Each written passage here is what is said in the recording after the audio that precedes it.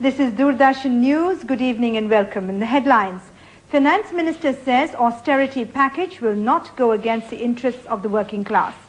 Centre convenes conference of chief ministers to discuss issues relating to basic minimum services. Awami League leader Sheikh Hasina invited to form next government in Bangladesh. China not to sign comprehensive test ban treaty. And in cricket, Jack Russell's century helps England consolidate its position in the Lord's Test. Good evening. The details.